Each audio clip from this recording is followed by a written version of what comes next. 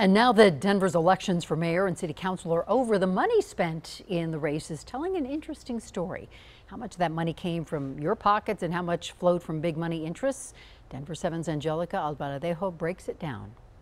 This time around, Denver changed up its elections with the new campaign finance system, the Fair Elections Fund. Denver taxpayers spent more than $7.5 million to bolster the campaigns of candidates who agreed only to accept small donations.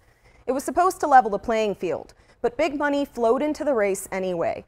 Outside of the official campaigns, groups known as independent expenditure committees spent almost $9 million on these elections.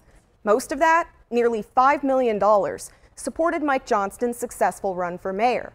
Johnston's outside support came almost entirely from millionaires and billionaires in states like California and New York. Reid Hoffman, a Silicon Valley venture capitalist who co-founded LinkedIn, spent nearly $2 million to help Johnston win. Michael Bloomberg, billionaire and former New York City mayor, gave $500,000.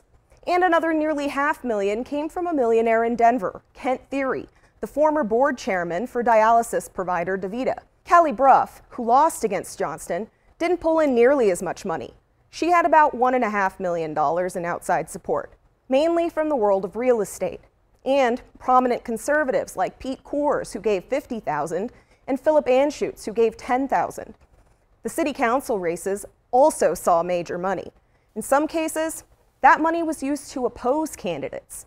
Look at Candy Sidabaca in District 9 as an example. She brought in about $350,000 in campaign donations and outside support, but almost double that was spent to oppose her. Sidabaca is losing to Darrell Watson, whose financial support and opposition was the reverse. Beyond the money spent to support and oppose candidates, the elections themselves were expensive. Taxpayers like you spent at least $4 million just to administer the general and runoff elections. Looking ahead to the next elections in 2027, some are pushing to consolidate the process to save taxpayers money. But big spending outside of campaigns won't be going anywhere. I'm Angelica Albaladejo, Denver 7. And you can find results from the runoff election and hear Mayor-elect Mike Johnston's victory speech right now on Denver7.com.